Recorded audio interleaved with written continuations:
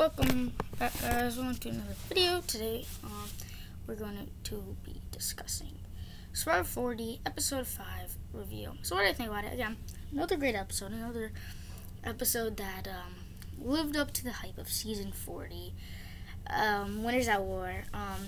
And this is the episode that slayed Boston Rob.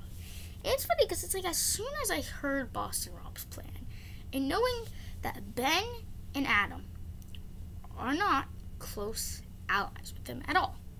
They have a kind of unique kind of trio to make a majority out of them. So when Boston Rob was like, hey, our plan, we're going to go along with the plan to vote out Sarah, but we all have to sit around at camp for the whole time. I knew as soon as it happened, I was like, you can barely trust these people, let alone make them just sit at a camp the whole time. And so it's like as soon as Sarah and Sophie planted the seed of voting out Rob, as soon as I went to tribal council, I was like, there's no way Rob's surviving. And it's funny because, like, Rob stayed calm the whole time. It's like, did Rob, like, it's like, this is like, I hope Rob realized that this is not old school Survivor. This is new school Survivor. You know, that whole idea of, you know, this buddy system, it doesn't work when you have a whole winter season. Because the whole winter season is a bunch of people who want power, a bunch of people who want control, in which that ain't working for him. And I think it ended up heavily biting him in the butt. So yeah. What else? I mean, we didn't see Edge this episode, I don't think. And again, I didn't really miss it this episode. I really liked it. I liked the funny moments and the kind of cool dynamics of the new tribe of Wendell and Michelle, who used to date, and then Nick having to confess to Parvati that she was his high school crush. It just made for awkward but yet funny scenarios, you know, mixed with kind of that, you know, the audacity of what Boston Rob decided to do. And again, another awkward sequence of him just, you know, talking about Oreos and stuff, and you could just tell the whole sequence that Adam and Ben had no reason nor interest to just sit there.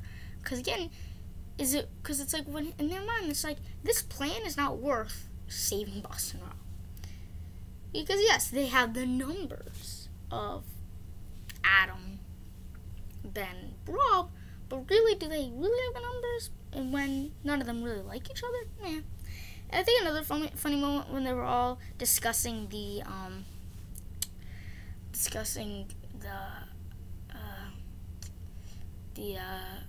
Ethan vote out.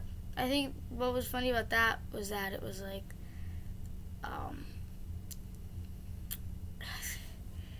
it's funny because the Ethan vote out was kind of funny with the dynamic of Rob, Ben, and Adam. It was funny because, like, Adam, and then they were like all confessing about what that whole plan was about. Now, Rob wasn't in on the vote. Adam wasn't in the vote, but yeah, Ben was in the vote. Rob voted for Adam. Ben voted for Ethan, and then Adam voted for Parvati. And so it's like these three people are evident enough that they were all on separate votes, even at a time. So it was kind of just a good, you know, episode. I think the vote itself, again, wasn't the best, but it was kind of just a good episode. A kind of just solid episode that gives what you want from a Survivor episode. It wasn't like the most amazing, starstruck episode, because I think, honestly, once the challenge happened and you just saw them sitting down, it was kind of obvious at that point. Yeah, I don't think Sarah had to play her advantage. I don't think Sophie had to play her idol. I think once that happened, it went all by the numbers that Rob was gonna go home. And sure enough, Rob went home. And, not home. Okay. Not that Rob was going home, but that Rob was going to the edge. He, of course, gave his fire token to Parvati, which wasn't a surprise at all. Kind of the only ally of his left in the game. So yeah, stay tuned for more videos coming right at you.